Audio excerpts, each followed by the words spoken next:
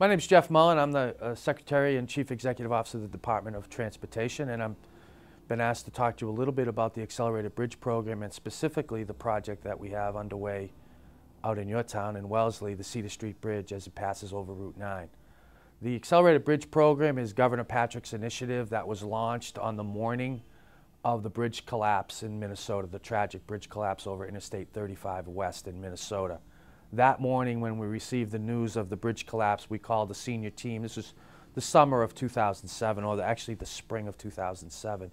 We called our bridge team in and we've started to get a handle on the structurally deficient bridges in the Commonwealth of Massachusetts and really the Bridge Health Index. So how many of our bridges are in bad condition, how many are structurally deficient, how many are functionally obsolete, and how many feature what happened in Minnesota, that was a fracture critical bridge, meaning that there was one member, several members that did not have redundant design. So if one member failed, the whole bridge would fail, and that's exactly what happened in Minnesota. So we undertook a review of that. All in, the Commonwealth has got about 5,000 bridges throughout the state, and we determined at that time that about 545 of those 5,000 bridges, so a little bit more than 10%, were either functionally obsolete or structurally deficient. That does not mean that they're not safe. It means that they are not performing for the purposes for which they were designed and needed to be fixed.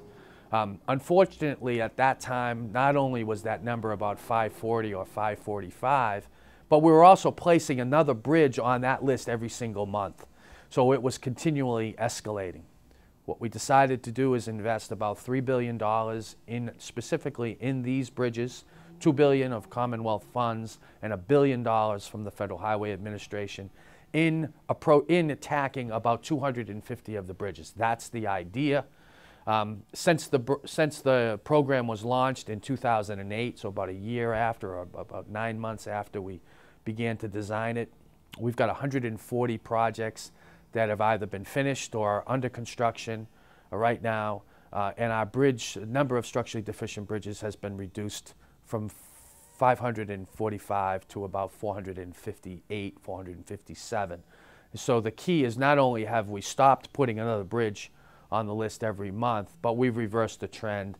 And all in, we've reduced the number of structurally deficient bridges in the Commonwealth of Massachusetts by about 16%. So that's good news for the DOT, and it's good news for the motoring public around the Commonwealth. It's also true that these bridges are everywhere in the state. So it's not just in Wellesley. You will see, if you travel around the state like I do, yellow barrels and detour roads in places in almost every single community in the Commonwealth of Massachusetts. We've got about 450 active construction projects right now. We're investing again this year about $1 billion into your roads and bridges.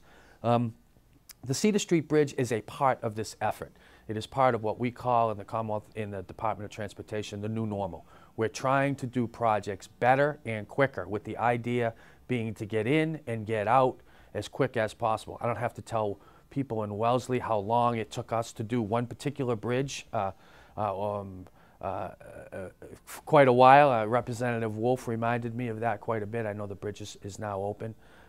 This bridge will be installed in one weekend. Starting tonight around 10 o'clock, we will close traffic on Route 9. Traffic will be detoured. There will be a slight detour in place. I realize it's July 4th weekend, but we've determined that this is the optimal time and the detour is minimal, so we're hoping that the inconvenience to the motoring public will be minimal. At that time, we will begin to make preparations to demolish the current bridge, the carrying Cedar Street over Route 9, and then put the new bridge, which has been constructed right next to the Cedar Street, if you see it there on Route 9, we're putting that in place with the use of a heavily mechanized piece of equipment that will be carrying the heavy bridge deck into place.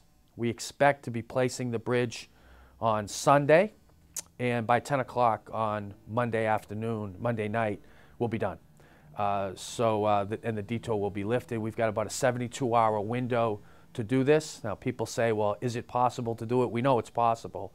We did the same construction method in carrying Route 2 over Route 2A out in Phillipston. That's an award-winning project that we completed last year, so we know it's possible. People who are following the news know that we're doing the bridges over every weekend up in I-93 in Medford, so it's possible.